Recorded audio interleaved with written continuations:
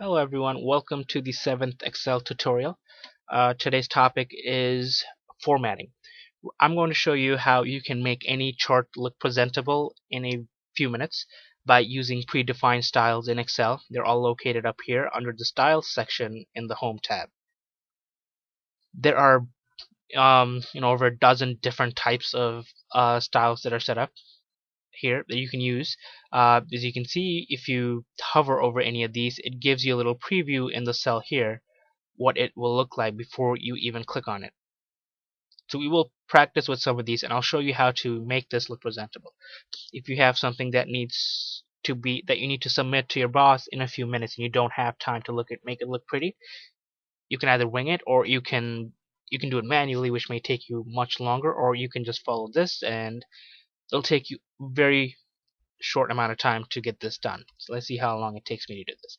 So this is just dummy text. This is just a dummy table. This means nothing. The numbers mean nothing. So let's tackle this. Remember, if you should have watched my AutoSum video. I'll just quickly do AutoSum on all of these total columns and total rows just to get the total value for all of them. And remember autofill, right? There we go. These are the values. Again, these numbers mean nothing.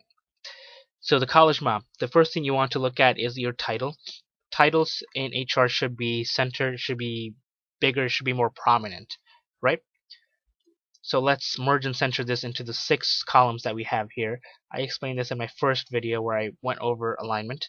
So we click on merge and center, and it merges all of these cells. So B1, C1, D1, E1, F1 no longer exists. So you have A1 and you have G1. So it merged and centered all of this. That's one. Now let's look at the predefined cell styles here. We have titles and headings section here. We have heading 1, heading 2, 3, 4, title, and total. So we already have one for title, right? So just, if you have a few minutes, just click on title and it already looks much bigger. It's using Calibri Light, font size is 18. You can mess with this later on if you want. Now let's look at the column headers. We have departments January through April and total.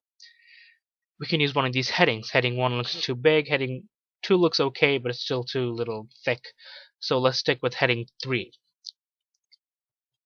Right now all of these are in like a navy blue kind of color. You can change those later on, but this is just for quick formatting. Now let's look at the row headers here. We will click heading 4. Right, there's no underline here, there's no cell border at the bottom, and it's thick and bolded and it looks pretty good, right? It already looks much better than it did before, something that you can print and give to your boss. But see, if you're working with money, you want to make all of this look like money, right? You need to have the dollar sign in front of them. There are two types of dollar sign values that you can put in front of this. There's currency and there's accounting. Under the number value here, under the number section here in the home tab, you have a dollar sign here. This is the accounting number format. So if you click on this, you select all of your cells, it will put dollar sign and a .00 at the end of it. We get this because the column is too narrow. So you can either double click or you can click and drag to change the width of the column by hovering your mouse to the right of the column header, and once you get this little double-sided arrow mouse cursor, you can change the width. And if you double click, it auto sizes. Anyway, this is one way to do the dollar sign. The other way is the currency here, under the drop down list here. The difference between the currency and the accounting is that the currency puts the dollar sign right next to the numbers, whereas accounting puts it to the very left, right? There we go. So it already looks much better, but we have too many .00, too many cent values. We don't want that because it looks ugly. So under the numbering format, there's another shortcut here. If you hover your mouse over, you have increase decimal here and decrease decimal. So if you click on decrease decimal twice, it gets rid of the decimal places, that the two .00s. So it already looks a lot better than it did before. It's more readable. There's more room to read. You don't have to focus on the cents. And now you can narrow the cell styles even more. Let's do this. There we go. See, it already looks a lot better, and it took you just a few minutes. It takes me a lot longer to explain. So the reason I'm highlighting the total value here is that if you remember in the cell styles in one of the predefined headers, there's a total section. So if you click on total, it formats it completely differently. It makes everything bold. The total goes black, and it gives a cool cell border on the top and the bottom of the entire row. We won't touch this ones yet. Let's make these numbers pop a little bit more. We'll put an accent green on it. We'll put 20% accent. Green means good. Green means money. So, there you go. Green. It looks much better. For the total here, let's do a gray accent. Well, there you go. Look at this. Compare this to what you saw a few minutes ago.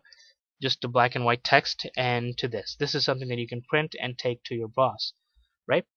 Well, I said you can also customize this the way you like. Let's say you want this to be bold, you can. Let's say you want it to be green, you can. Green doesn't look as good with the rest if it unless you change the rest of the colors, right?